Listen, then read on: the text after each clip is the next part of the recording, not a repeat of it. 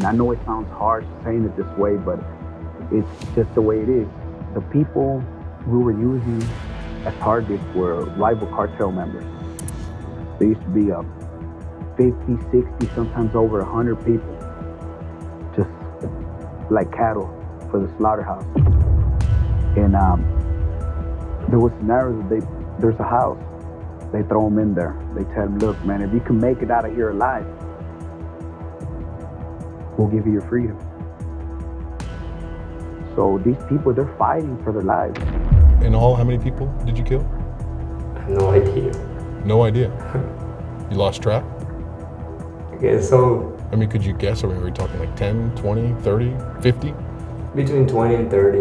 When it comes to the wrath of the cartel, especially notoriously evil groups like Los Zetas, there is really no punishment too cruel and inhumane to be considered. The cartel loves to utilize torture, and some of the methods that they prefer are so heinous and disturbing that it's hard to believe that those responsible are truly human. From feeding a human being to tigers while they are still alive, to public executions caught on camera for the world to see, these torture methods are sure to keep you up at night. Who are Los Zetas?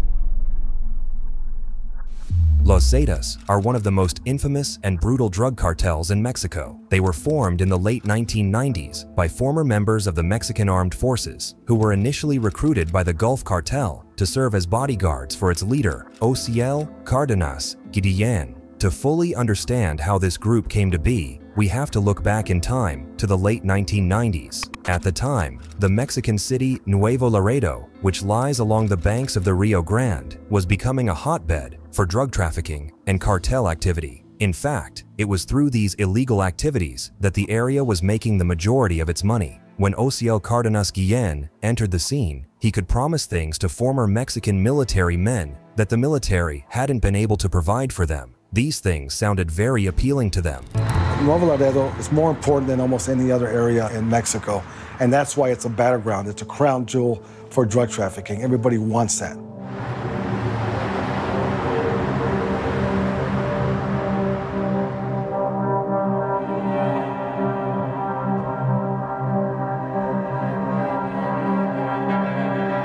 Si andas de hocicón, se te mocha la lengua.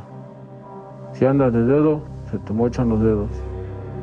Si metes la cabeza donde no te llaman, se te mocha la cabeza.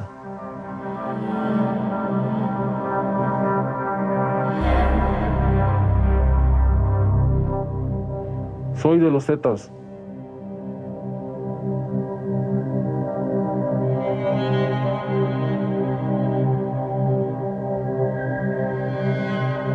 El proceso más que nada fue que nos llegó el patrón, nos ofreció mejor paga.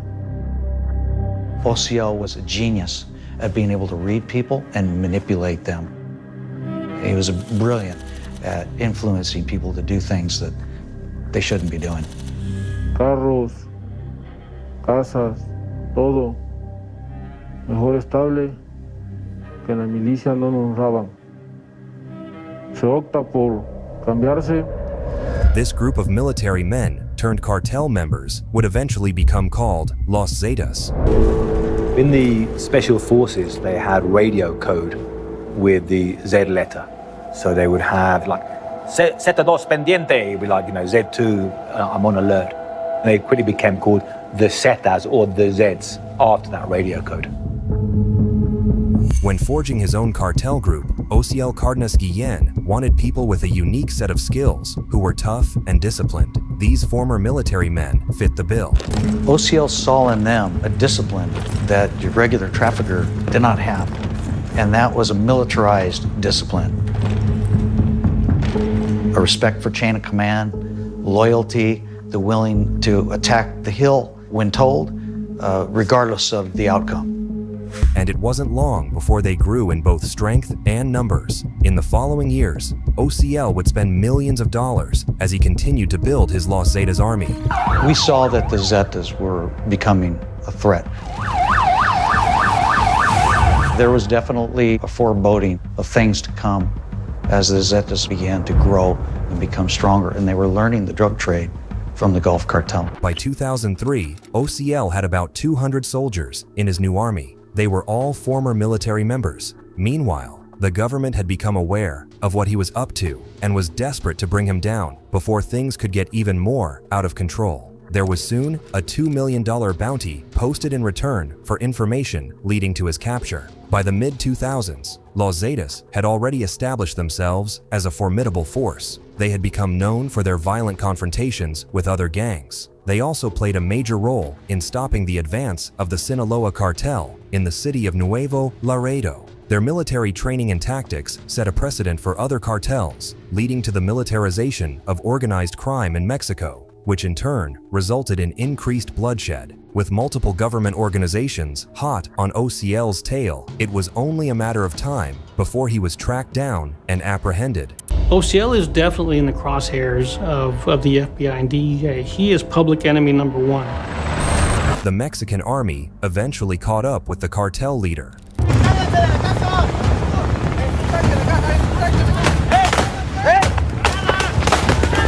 The arrest is like a scene out of Afghanistan, Iraq.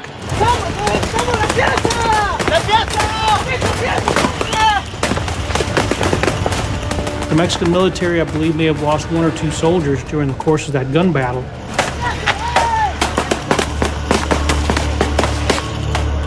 O'Ciel survived. He was apprehended, but it was quite the shootout. OCL was arrested in 2003 and extradited in 2007. Mant might have thought that with the downfall of their leader, Los Zetas would fall as well, or at least decrease in power. But that's not what happened. Instead, they took a more active leadership role within the Gulf Cartel, and their influence grew even more. Gruesome propaganda. Aside from their military skills, the group also became notorious for popularizing the use of especially gruesome and disturbing propaganda videos. These videos typically feature horrific executions designed to instill fear in their enemies and anyone who might oppose them. While they were not the first to film such executions, Los Zetas certainly brought this tactic to the forefront, and it continues to be used by various cartels today, including the Cartel Jalisco Nueva Generación, CJNG. This kind of propaganda's sole purpose was not always just to intimidate the enemies of Los Zetas. Sometimes they would use it to attract new members. In April 2008, a huge banner appeared over a busy highway in Nuevo Laredo, a key drug trafficking city on the US-Mexico border. This turned out to be a recruitment poster for the ultra-violent Zetas cartel, offering men with military experience, good salaries, food, and benefits for joining their emerging criminal army. It may sound crazy, a criminal group advertising themselves in such a bold way in the middle of a public roadway, yet this is the way of life Los Zetas was notorious for. They're afraid of nothing, and they especially aren't worried about following the rules. The "Are You Falling Asleep, Morena?" video.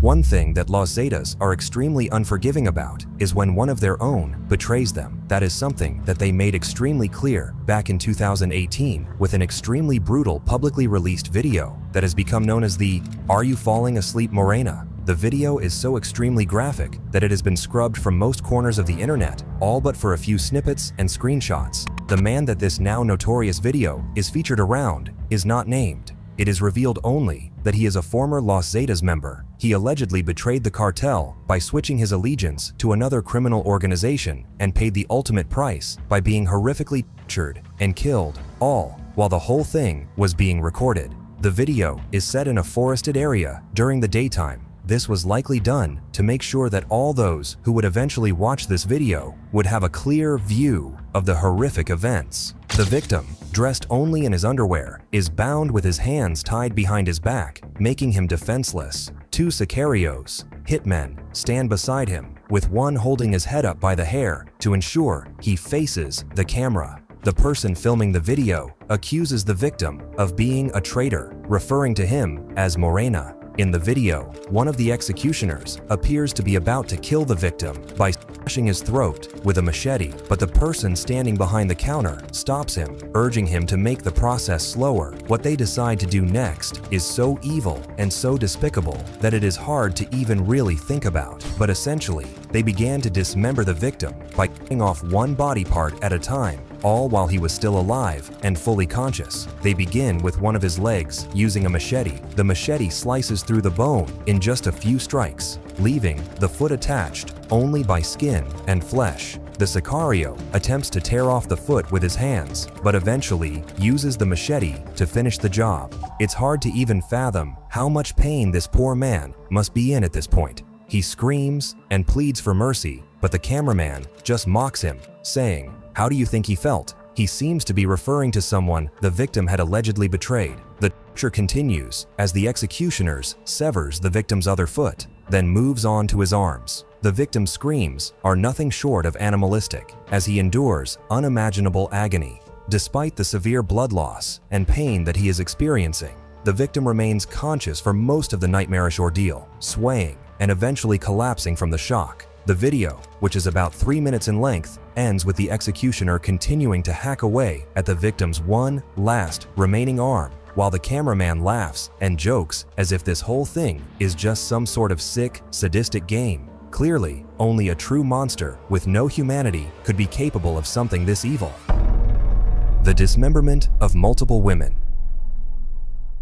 When it comes to the brutality of a lot of cartels, many believe that women and children should be kept out of the violence. They are considered strictly off limits, but that's not the case with Los Zetas. With them, nothing is off the table. Another video that Los Zetas Infamous recorded and released featured their brutal execution of 4 women. The video was released in the summer of 2014 during the height of the war between Los Zetas and the Gulf Cartel, and quickly became known as one of the most brutal cartel execution videos of all time. While 3 of the victims' identities were never confirmed, one of them is believed to have been the infamous La Güera Loca, otherwise known as the Crazy Witch. La Güera Loca was a feared and ruthless member of the Gulf Cartel, the rival of Los Zetas. She had long been a high-priority target for them.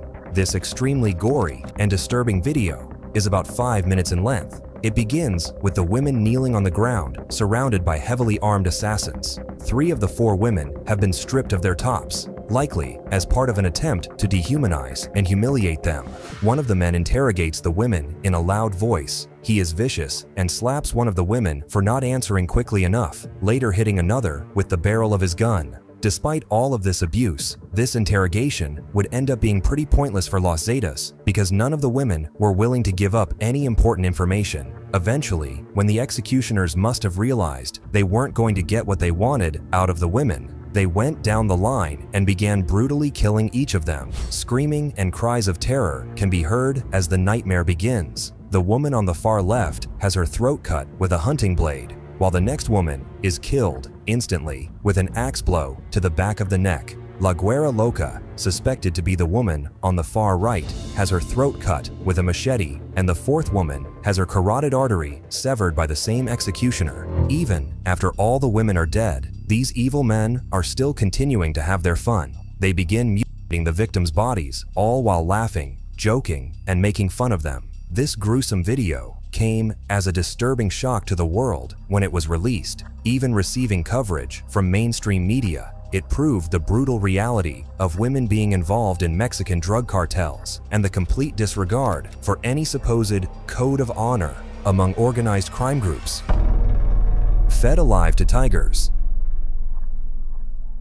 Now, this next method, while extremely horrific, cannot be solely attributed to the original Los Zetas because other factions that have split off from this group have also been known to participate in it before, including members of the Jalisco New Generation Cartel, or JNCG. Its next particularly sadistic method is one that the 4 sons of notorious drug kingpin El Chapo are reportedly particularly fond of. The Chapitos, as they have become known, like to inflict as much terror and pain as possible on their victims. What better way to do that than to literally feed them alive to tigers? The United States Justice Department has relentlessly pursued the Chapitos for not only the horrendous torture methods, but their role in the fentanyl war which is being raged across the country. Attorney General Merrick B. Garland and the rest of his team at the United States Justice Department shocked the nation in 2023 when they detailed some of the horrific ways that the Chapitos torture and execute their victims. This included not only feeding them to wild animals, but injecting them over and over again with fentanyl. The Chapitos control this global criminal enterprise, and they use ruthless violence to protect it. Indeed, death and destruction are central to their whole operation. To dominate the fentanyl supply chain, the Chapitos kill, kidnap, and torture anyone who gets in the way. In Mexico, they fed their enemies alive to tigers, electrocuted them, waterboarded them, and shot them at close range with a .50 caliber machine gun. If all of those things don't already sound horrific enough, there's more. Back in 2017, these same four brothers were reportedly responsible for the two Mexican investigators who were working for federal law enforcement. What they did to these two men is nothing short of sadistic and inhumane. The Chapitos reportedly ordered for one of these men to be interrogated and then killed, but the second victim was the one they decided to have fun with. They ordered their men to torture him in front of them as they watched for hours on end. The way that this torture was carried out was very creative and clearly intended to cause as much pain as possible. Corkscrews were inserted into the victim's muscles. They were then ripped back out by one, but the pain didn't stop there. They then placed burning hot chilies in the victim's nose and on his open wounds. It was only after he had suffered as much pain as he could possibly take that he finally ended his life. The To Live and Die Sicario video. As you play the video, you are met with the sight of a captive who is sitting on the ground with his hands tied behind his back, and he has had his clothes stripped. One of his ankles is also bleeding severely.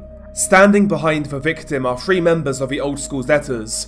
They are all dressed in camo combat fatigue, with their faces concealed, and they are all armed with assault rifles. The video has been recorded in daylight hours in a wooded area. The first 30 seconds or so is the interrogation segment. The sicarios ask the victim various questions, and the captive claims to be a member of Cartel del Noreste. The victim states that he came to the Ciudad Mante region along with three other sicarios, in his words, to heat up the plaza. Once the interrogation segment is over, one of the sicarios who is holding a machete then walks in front of the victim before pulling his legs so that they are outstretched. The To Live and Die Sicario video is yet another torture and execution video that Los Zetas have taken responsibility for. This video, which was released in 2017, was actually filmed by the Old School Zetas, which is a splinter group of the original Zetas. This particular group is from the Ciudad Mante region of Tamaulipas. This video, which is over 2 minutes long, is about as bad as it can possibly get and features the execution of a rival cartel member from the Northeast Cartel or Cartel del Noreste. It begins with the victim sitting on the ground, his hands tied behind his back, and his clothes have been stripped off. He is surrounded by three assassins, all dressed in camouflage, with their faces concealed. The video is filmed during daylight hours in a wooded area. In the first portion of the video, the assassins interrogate the victim, and he confessed that he is, in fact, a member of the rival cartel. He tells them that he and three other sicarios came to the region to heat up the plaza, a term used in cartel slang to describe causing trouble in an area controlled by a rival group. His confession doesn't earn him an ounce of mercy from his captors, however, and one of the executioners then begins an incredibly bloody and disturbing process of dismembering him. He starts by attempting to hack off the victim's feet, causing the victim to scream uncontrollably. Even after both of his feet have been chopped off, the victim is still fully conscious and awake. While in sheer agony, he pleads for mercy, repeating the phrase, "No, por favor," "No, please." But still, the executioner has no mercy and moves on to the victim's hands, which are still tied behind his back. While watching this horrific scene, you can only hope that the victim will pass out so he no longer has to witness the unspeakable things that are being done to him. But unfortunately, he stays fully awake until his executioner finishes the last step, which is to sever his neck with a machete. Despite the fact that his hands have been removed, the victim still instinctively tries to protect his neck before the machete finally ends his life. Once the victim is dead and his head has been removed, the executioner holds it up to the camera as if it is some sort of sick prize. An ex-hitman tells all. When you hear stories that are as horrific as these, it is impossible not to wonder how the Los Zetas and other cartel members like them got to be so evil. Clearly, most people are not born evil like this, but become that way over time. With the Los Zetas, many of them truly were evil to their core from the very beginning, but others seem to have gotten pulled into something dark and twisted and quickly realized that there was no way out. You cannot betray the cartel and expect to be let off the hook, especially when you are part of Los Zetas. You owe your life to them, and it can quickly become a kill or be killed kind of situation. So when younger members of the cartel were ordered by higher-ups to kidnap, torture, and kill innocent people, they had no choice but to do as they were told, whether they wanted to or not. The alternative was most likely them being the ones dying in an unspeakably ugly and painful death. One former Mexican drug cartel member is currently incarcerated after being brought to justice for his life of crime. In an open and honest interview, this convict admitted that he committed unspeakable acts while part of the cartel, opening up about some of the most memorable kinds of torture he inflicted on his victims. He was still only 12 years old when he was first pulled into the violence. I was going on 13 years old the first time I took a life.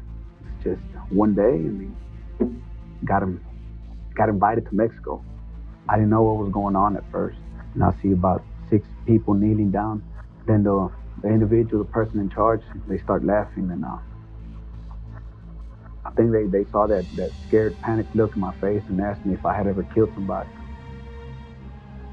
And I said I had, knowing that I had never took nobody's life. So he pulled out a handgun, told me to kill that person, the one kneeling in front of me. Can you imagine still being just a child and being asked to kill someone in cold blood? That's the situation this young man found himself in. He knew he didn't have a choice in the matter, so before he could second think anything, he pointed his weapon at the man and killed him. After proving himself to the superiors, they decided to enlist him as part of the cartel. He spent hours being trained to become a cold-blooded assassin and doing target practice.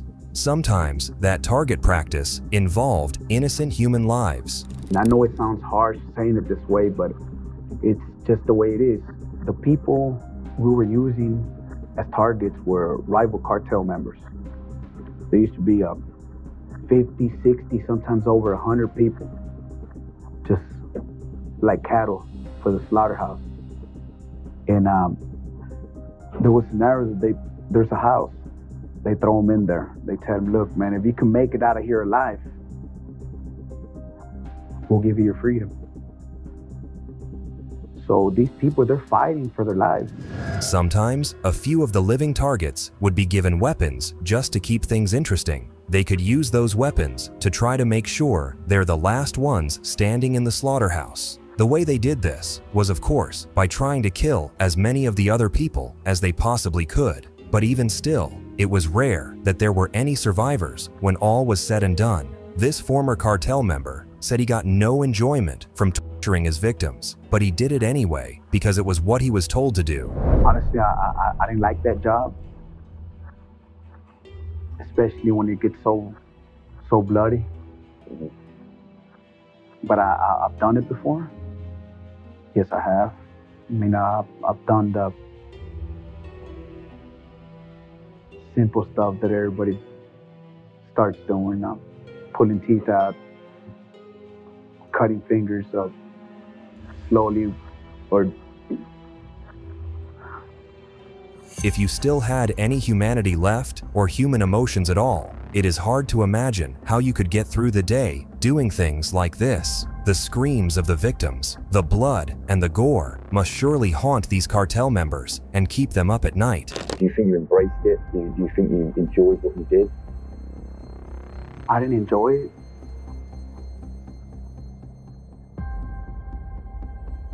But I tried to be the best at what I was doing. While he carried out his grisly orders obediently, they still weighed on him heavily. I couldn't take it anymore. That's one of the risks I took, that I just couldn't take it anymore. It was real hard for me. It was, I wasn't living my life. Unlike that former cartel member, there are others who are also incarcerated who don't seem to have any regret or remorse over what they've done at all. This next cartel killer recalled his victims with a sick smile on his face, as if he was reliving a happy memory. In all, how many people did you kill? have no idea. No idea. You lost track? I guess so. I mean, could you guess? Are we talking like 10, 20, 30, 50? Between 20 and 30. If there is one thing that is clear from these horrific stories of torture, it is that Los Zetas were among some of the most evil and heartless cartel members to ever exist. The brutality of Los Zetas has left a lasting impact on the Mexican drug trade, influencing other cartels and only continuing the cycle of violence that continues to this day. Thanks for watching, and don't forget to like and subscribe for more.